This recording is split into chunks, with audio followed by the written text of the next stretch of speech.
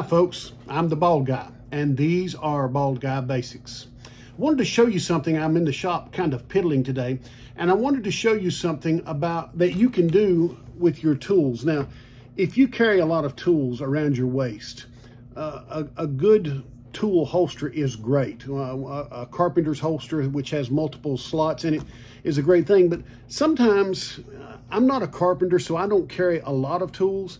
So sometimes maybe I want a utility knife, and I've got a couple of them here, and I made myself some very rudimentary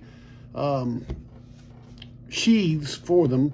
And you can tell this was the first one I ever made, and I was trying to figure out, do I want to glue them? Do I want to use rivets? Or in this case, I actually drilled holes and used some twine to sew it. But you can make up your own mind on how to do things, but I want to teach you today how to start with a flat piece of leather and to make a belt loop. Now, you can have belt loops. Let me see, I've got one over here. I've done a lot of experimenting here, and here's one that I cut. Since this is really thick and stiff leather, I cut a piece, and you can see the spacers I put in there, and I used construction grade Gorilla Glue. It works. It's not, I don't know how it would hold up under really hard pressure, under duress. If I were to get it snagged on something and to pull it really hard, I'm just not sure if that epoxy will hold. But it's done so well so far. But for a belt loop, that's where the pressure is. There's no real pressure. I've got this epoxied around the edge here, and this one works really well. This is a really old utility knife, by the way. The blade runs the length of it. You loosen the set screw and just pull it out, and you can put it on the grinder. So it's not a razor knife, but it is super tough. So I really like it for that. But I want you to notice the difference in these two sheaths, and I'll show it to you sideways. Look at how this particular sheath, the belt loop, stands out and retains its shape. What I did with this one is simply I did with both of them. I've cut two slits with enough width and this is my butch stick. I'll tell you about that in a little bit. But that's representing my belt, and you put it through there. There's a couple of things you can do to get a much nicer fit. And to do that, what I'll do is show you on this flat piece of wood. The tools that will be handy, you need a small container. And I'll show you what size container this is. I ended up soaking this piece, so I needed something just big enough that I could fill with the appropriate liquid and put it down into there. You know what that is? That's a container from my little dog's supper. That's his dog food. Wash them out. They make great little project bowls. You're going to need some rubbing alcohol, some just standard grade isopropyl alcohol, some water, a container, a piece of leather, a razor knife is going to be great. And it's not a bad idea, although this job probably is a little big for Q-tips, but Q-tips make great applicators, and generally you don't have to go out and buy them. So what we're going to do is to show you how to cut. You don't need to be shown how to cut a couple of slips, but to make a belt loop in any standard piece of leather. And this leather is, let's see, where's my ruler here? This one is, it's 1/8 of an inch. You can tell I don't read rulers all the time. So it's thick enough that it's fairly stiff, but it retains some flex. And all I'm going to do is to mark a slot where I'm going to make my cut. I'm going to use my butch stick to do that. Make sure that my cuts are about the same length. And first step, cut along the dotted line. So I want to use my razor knife. And when you're cutting leather, it's really it's really easy if you just kind of scour yourself a path. So I don't make a very deep cut, but then my blade will ride that path, and I just keep cutting, and you'll feel it go through.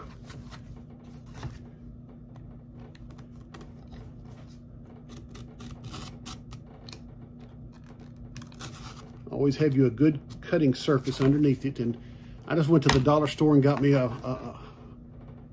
$1 or $1.50 cutting board because it works so well.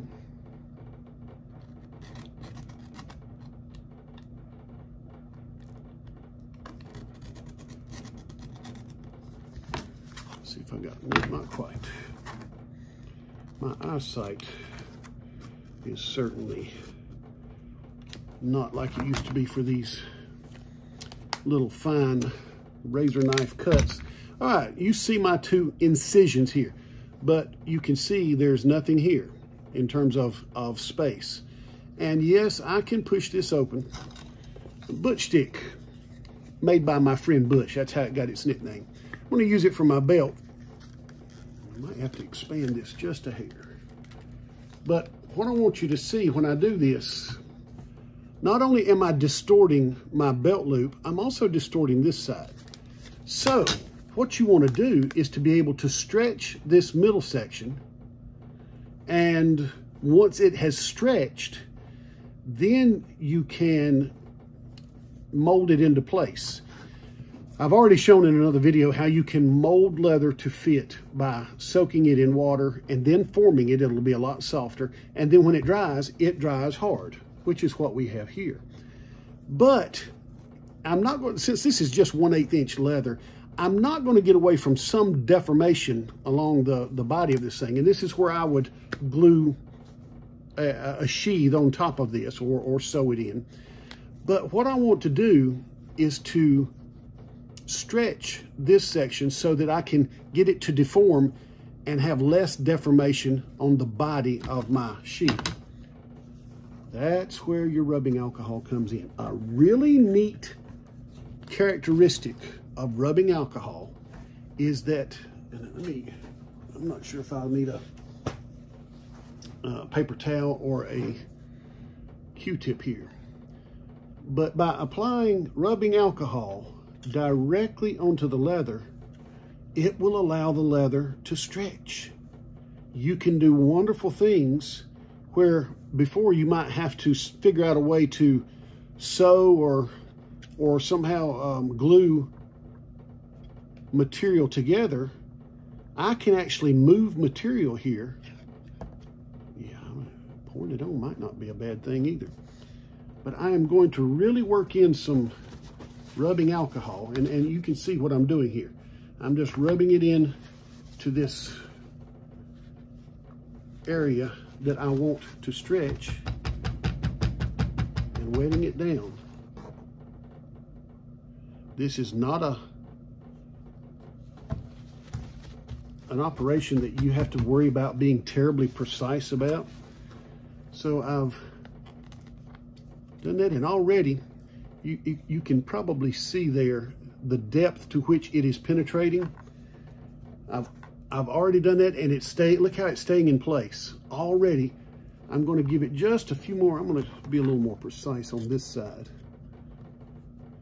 I'm going to wet this side in the appropriate area so I get penetration from both sides.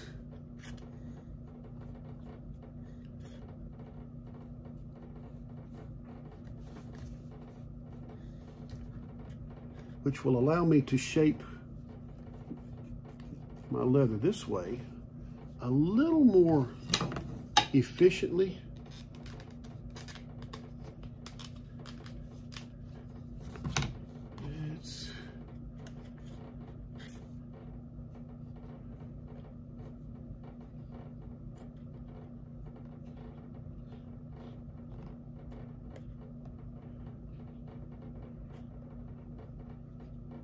I want you to notice that the area of the greatest deformation is on the edges. So I'm going to go back and kind of wet the edges even more.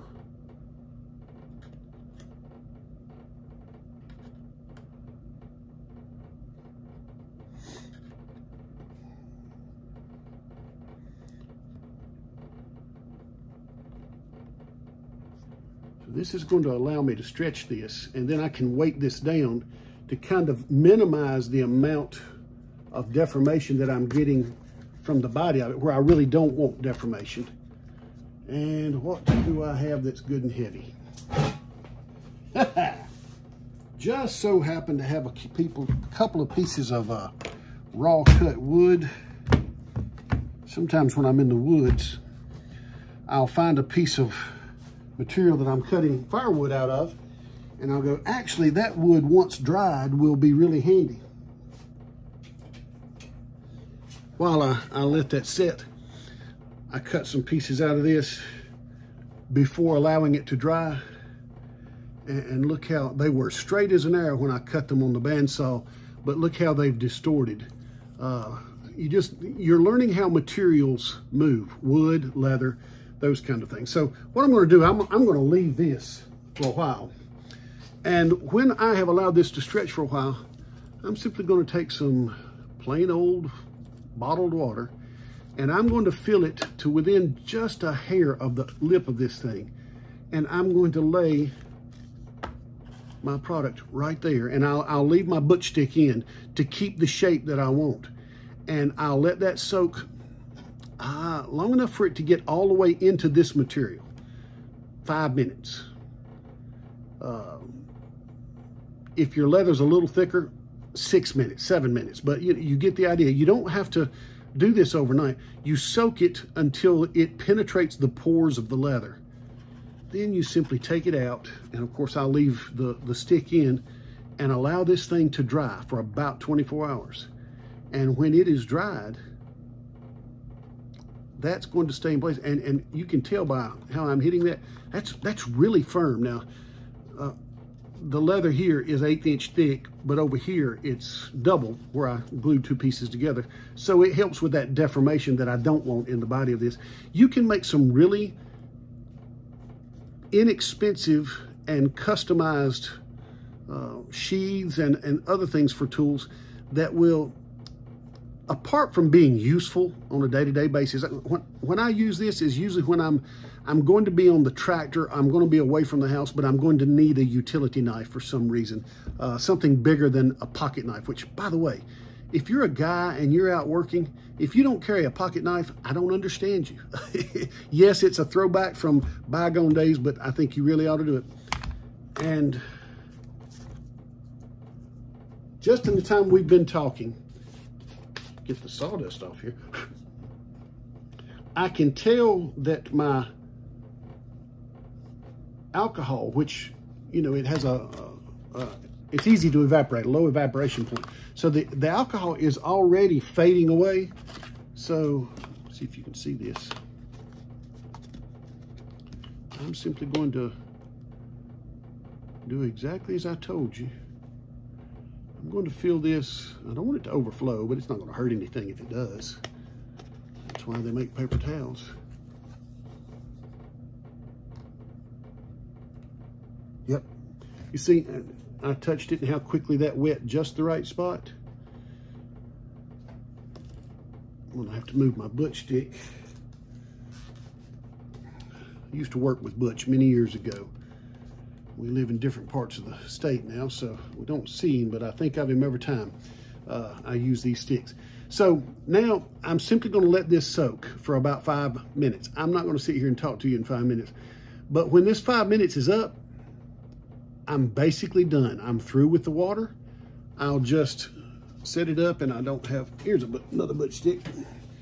I will leave this new one. I'll simply leave it, and you don't need to have a knife in it. Although if you're worried about deformation, that might give you a little extra bracing on it. But I'll simply leave this for 24 hours. It's been February, March has been exceedingly warm here, but today it's just cool enough to have a low fire. You can even take it not too close, but near enough to the fire that you get a little bit of that ambient heat to help it dry a little faster, but just don't get in a hurry. And when you're done, you're gonna pull this out and go, wow, I did it. So alcohol to stretch, water to shape and make it retain its new shape. So you have to have something physical to hold us. That's what the stick's for. One other trick, sometimes you'll get grades of leather that you want to soften. It help with not just bending, but the feel of it. One last item around the house that will help that. I've probably got some over here in the cabinet, but I'm not going to take a break to go find it. Talcum powder, baby powder. If you'll take a piece of leather that is a little rough to the touch and you need to soften it, I keep a sandwich size Ziploc bag for projects this size, and I just drop them down. And of course there are bigger bags for bigger things. You can just take it and rub it on, but I just drop it into a sandwich bag, something this side, with talcum powder, and let that talc get into the pores of the leather. And talc is basically a lubricant, a dry lubricant, and it allows that you'll be quite surprised how much difference it makes in the feel of the thing. So just some little tricks for shaping your leather. And if you have something you're really proud of, send me a message or send me a link to it. I'd like to see it. This is The Bald Guy, and these are Bald Guy Basics. I hope this helps.